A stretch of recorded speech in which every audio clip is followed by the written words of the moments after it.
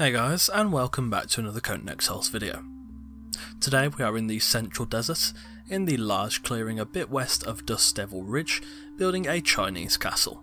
This build was suggested by Jeffrey Saum on my Sanctuary build guide, so thank you for the suggestion, Jeffrey. For this build I did a little bit of research and found that examples of Chinese castles I could find bore a decent resemblance to traditional Japanese castles, which made formulating this build a little bit easier.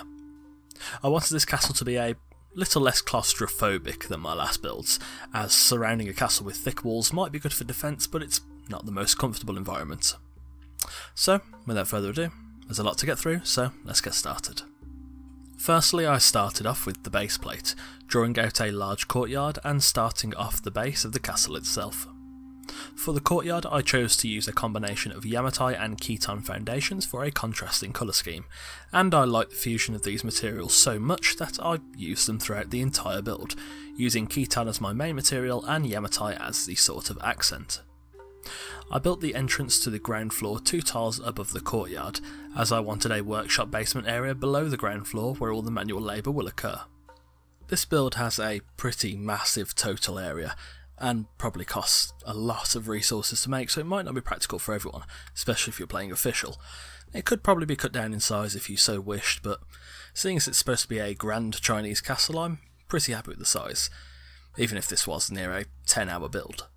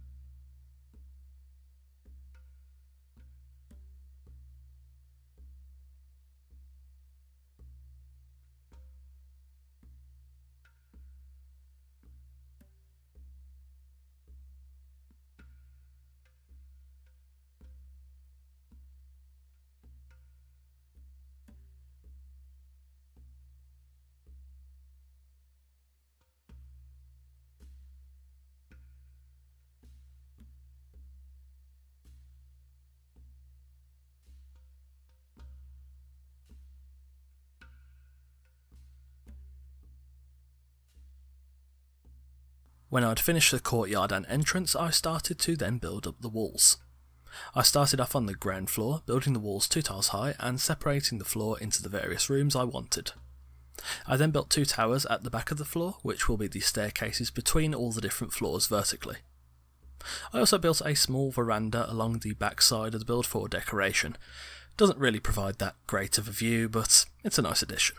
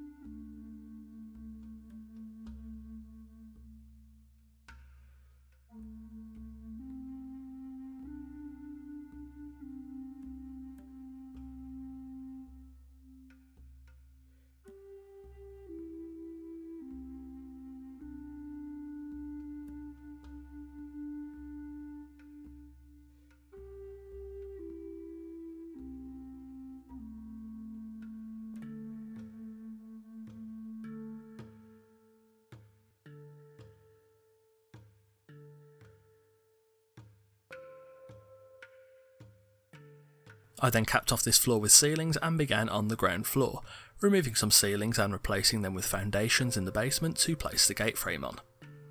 I then started building the side wings first at the height of 2 tiles high, then building the central room 4 tiles high, placing flat apex roof gables on the side wings.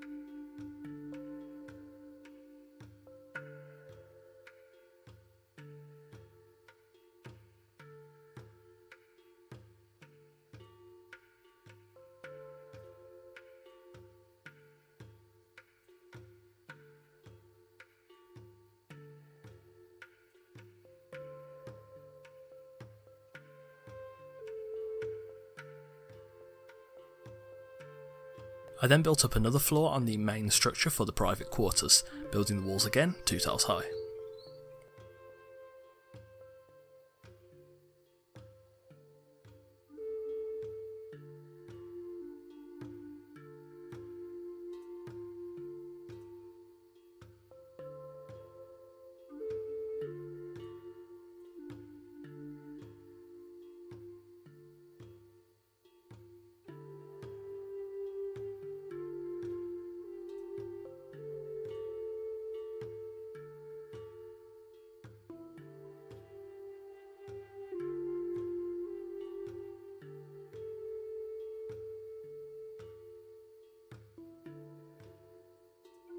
Next I fenced off both the front porch, back veranda and top floor balcony, then building the roofs of the wings, building them to a flat apex and capping them off with rooftop and rooftop end pieces.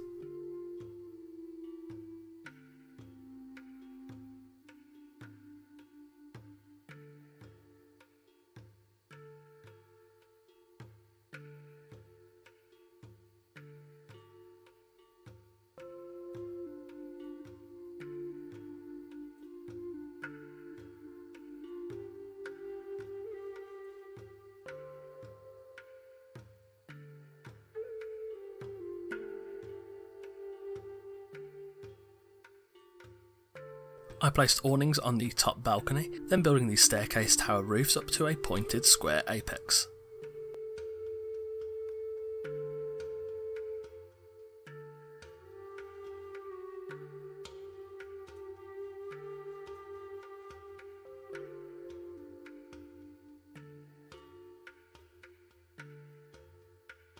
I then started to build the roof of the private quarters, capping off the floor with ceilings.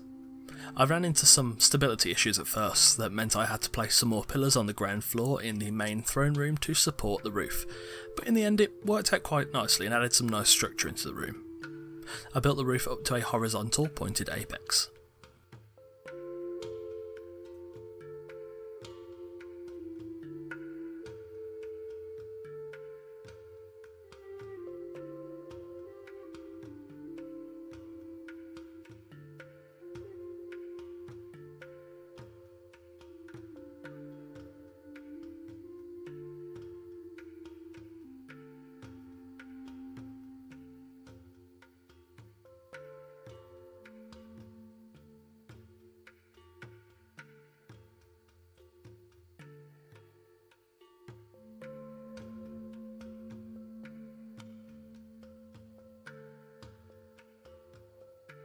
Next I placed awnings on the porch, in front of the small rest area by the stairs, on the back veranda and on a small balcony I created on the ground floor at the back of the castle.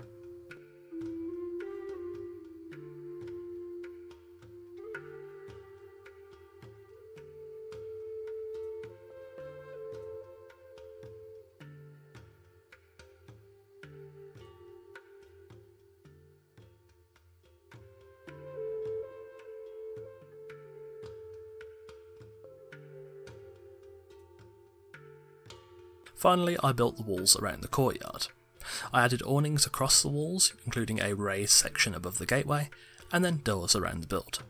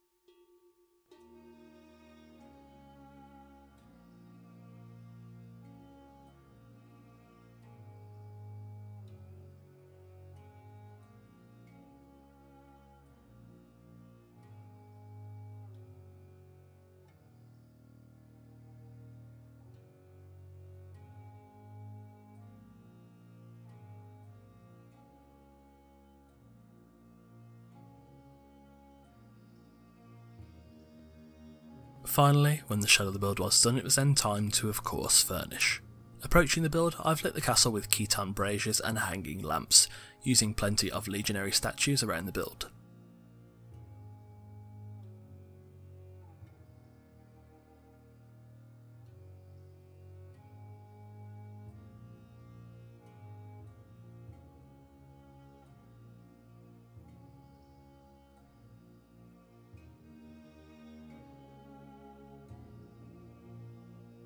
Entering the courtyard, this area is packed full of different things.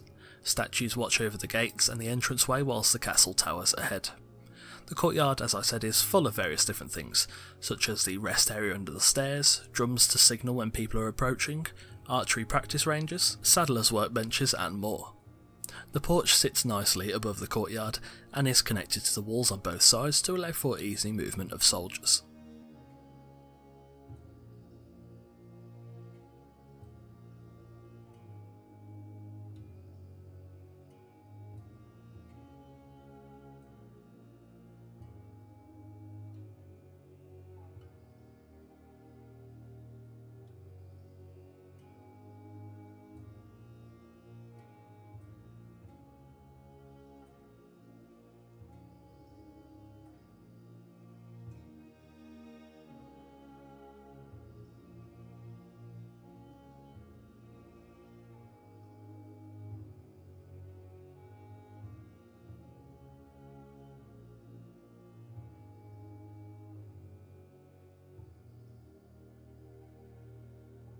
Entering the ground floor, we reach the throne room. This serves as something of a courtroom and a town hall-esque venue, allowing the king to hear complaints, requests and testimonies of people living nearby the castle. I've added galleries in the throne room above to allow people to watch proceedings. The king's throne is front and centre, protected by the king's guard of 3 rusted knights.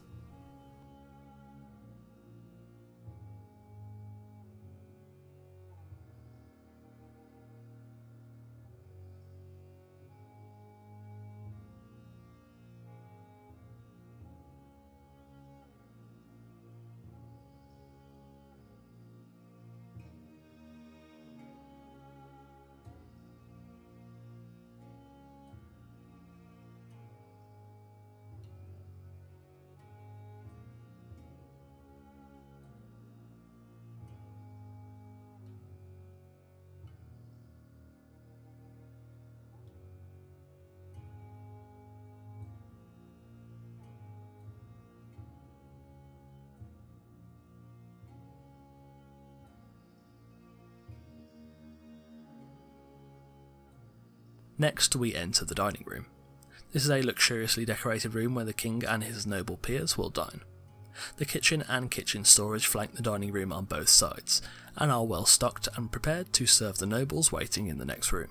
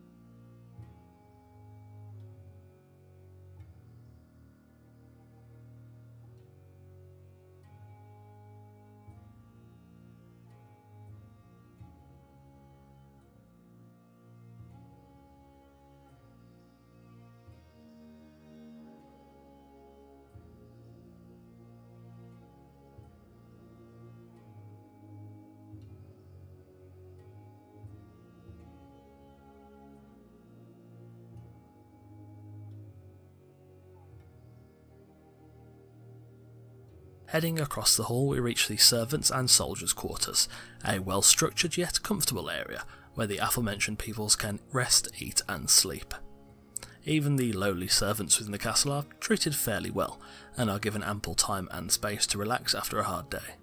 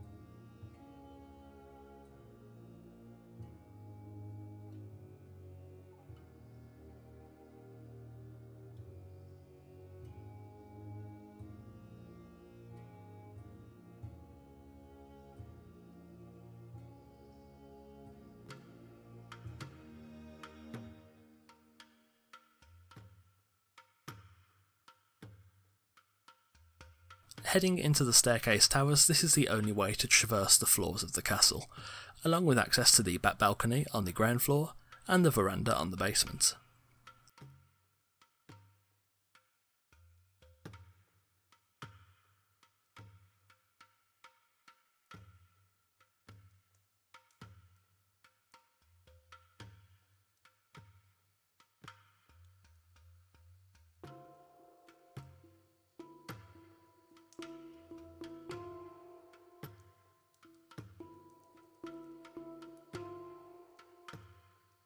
Heading downstairs we reach the workshop. This is a huge extensive area that encompasses all sorts of manual disciplines from smithing to woodwork, tanning to alchemy and more. This is the heart and soul of the castle, so to speak, producing all of the furniture, decorations, armour and weapons the castle needs. The workshop is nicely segmented, ensuring everyone has ample room and storage space to work with.